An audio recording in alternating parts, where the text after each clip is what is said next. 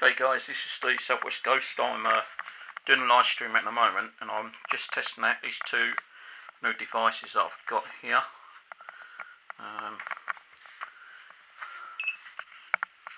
Let's just turn it back off. This is my DC box with static detector built in.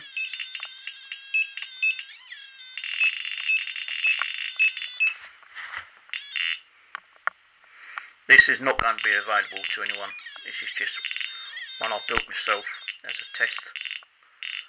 And this one over here, which you can see, is my shadow detector.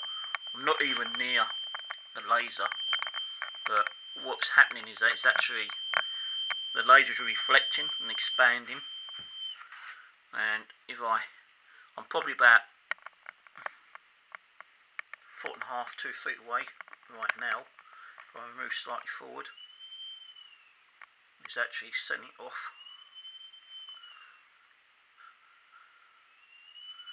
And the further I get, the higher the volume and brighter the LED gets.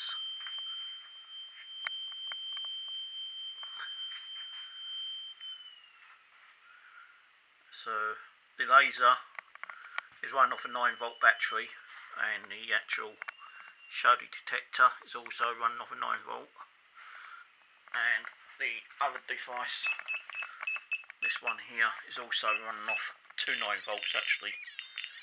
So I can either have the DC box on by itself or the static detector by itself.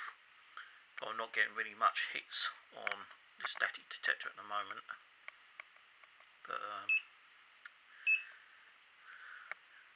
just thought I'd do a quick video let you guys see in action. So you've got the static crackling noise from the actual static detector, and the bleep is from the actual DC box. Completely different type of build, but I'm not selling these. These are just, this one is my one as a kind of a test run thing, prototype.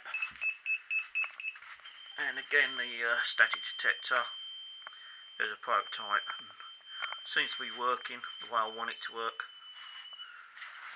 So that might be available later on to anyone who wants one. This laser and the shadow detector is actually 2 boxes. The laser's a separate box, while the shadow detector is another box. And you need to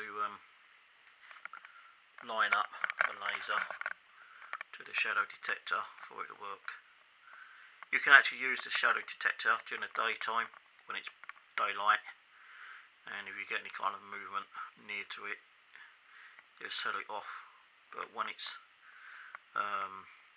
being used by itself, completely darkness, it will continue going off all the time, because the darkness is actually making it